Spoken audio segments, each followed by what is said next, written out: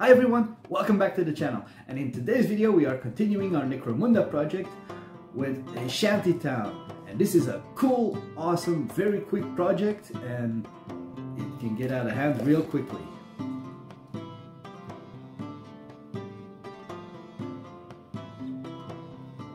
As you can see. But benefits of this thing is you don't need fancy tools, you don't need fancy equipment, cardboard, hot glue, paint. Yeah, and that's basically it actually. So without further ado, I'm gonna take you to the crafting table and let's build a shanty town for our gangers. Let's do this! Come on!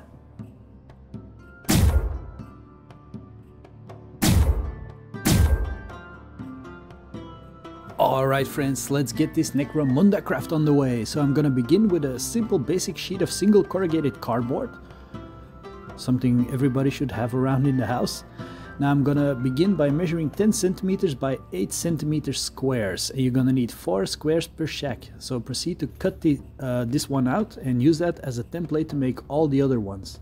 Now you can make as many as you like. I made 4 for this build. That's what I said, it got out of hand real quickly as I simply wanted to make one shack. But yeah, we're more. So 4 pieces per shack. Now I'm gonna add a door and a window.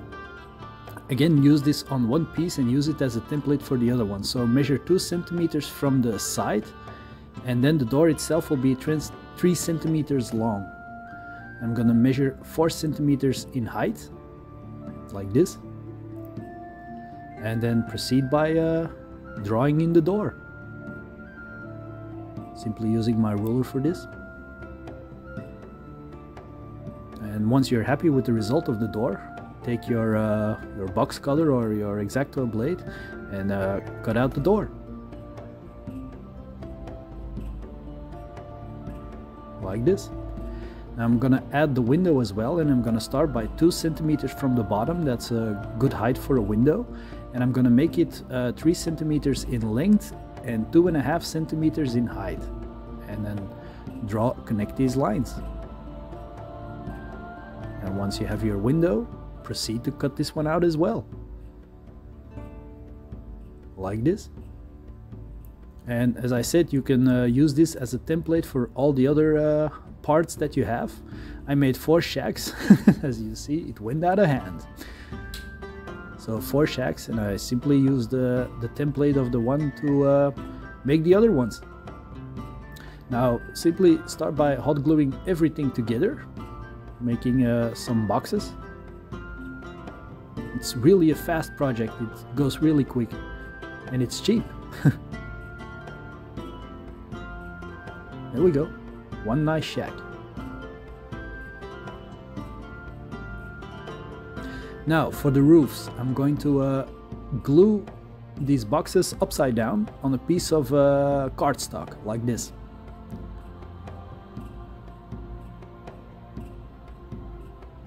Simply hot glue these on, and then I'm gonna trim away the excess with a scissor or with a knife. I'm going with a knife here. Now if you want to, you can leave a little bit of an overhang if you want to create one. I do that on 2 buildings. But yeah, trim away the excess and you have a nice rooftop on your shack. My 4 basic structures are done. Now naturally I want to make more than just some simple shacks, but you can just keep them modular if you want to. But I want to add more, so I take a large sheet of corrugated paper, and this is a box that I have. I have a few of these boxes, and I'm simply trimming some of the corrugated paper sheet in one long strip.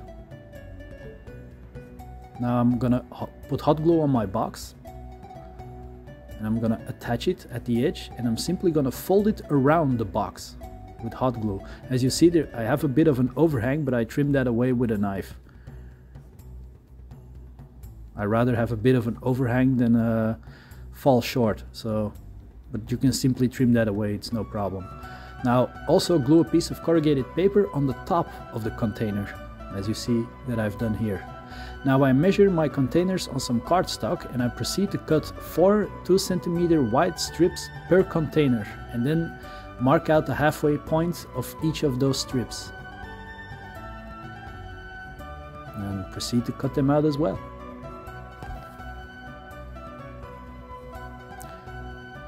Like so. Now score the center line and fold it in half. These will be the cladding for the sides of the container.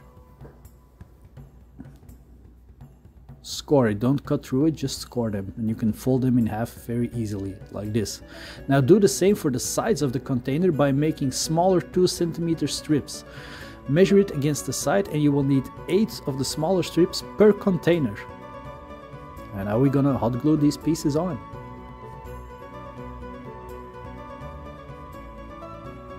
Like this. These boxes of chocolate sprinkles are perfect for shipping containers. And here you see the small strips, and I've done the same. It's basically the same as with the longer ones, just clad them to the sides like this.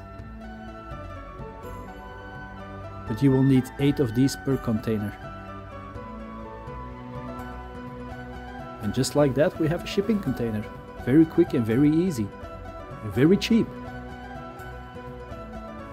And if you have kids like me who eat a lot of chocolate sprinkles, then yeah, you will have a lot of containers. Now cut 2 separate pieces of cardstock to form one door.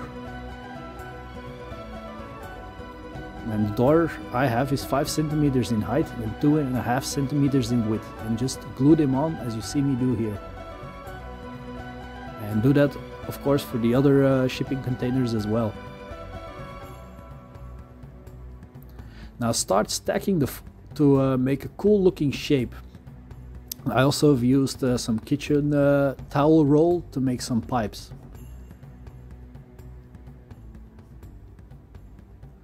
Now don't make the mistake I just made. Glue on your rooftops before gluing the containers on top of the shacks. I had to remove them to glue on the roof. So stop right here, glue on your roofs first, guys.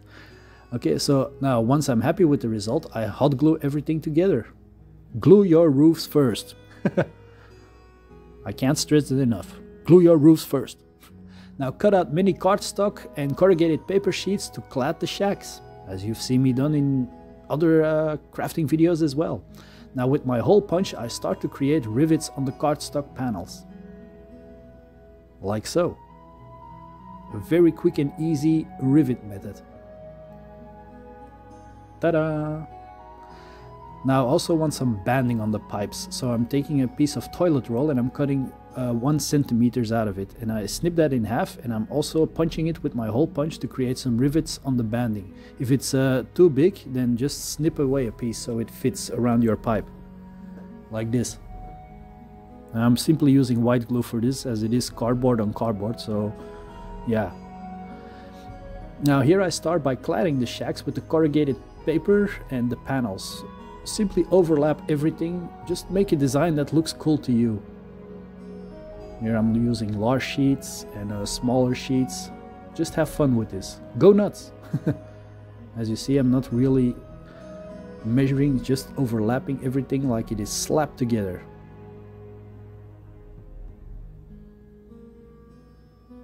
Go around every shack. You could even go around the containers as well if you want to, but I'm sticking to the shacks.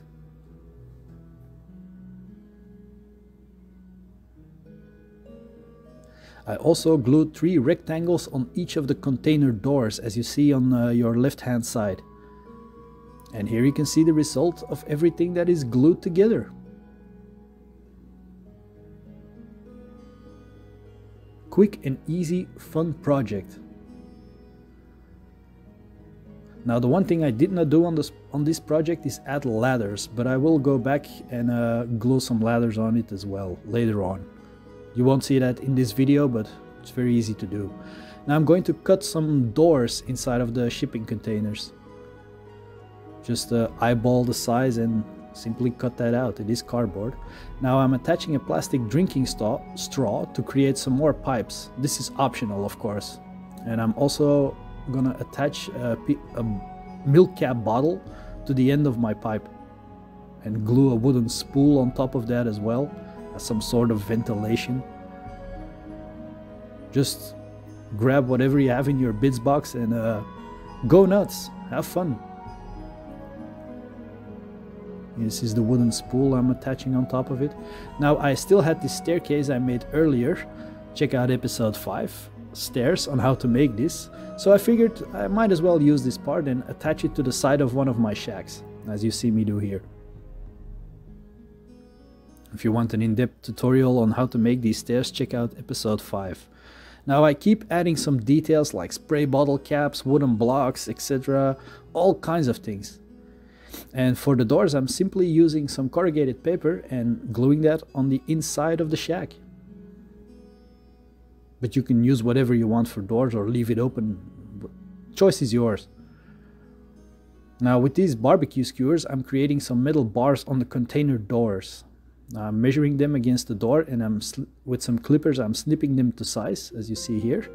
And I'm simply attaching these with some white glue.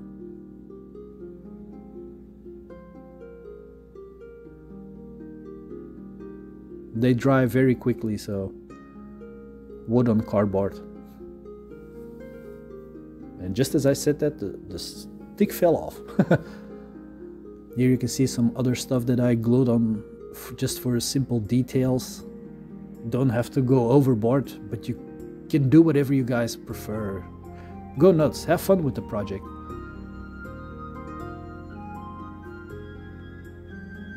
Alright, looking cool. Now time to prime it all black. I simply sprayed it all. Now for painting, my go-to Necromunda, overbrush everything with a brown. Go nuts, paint it all brown. The black will shine through, but that doesn't matter. It adds to the flavor of the setting. Do both pieces, or just the simple one shack that you made, doesn't matter. Now once you're done, I start by stippling on silver and dry brushing it everywhere, but I do make sure that I saturate the metal panels with the rivets on it a little bit more, as you see here. I want them to be pure metal.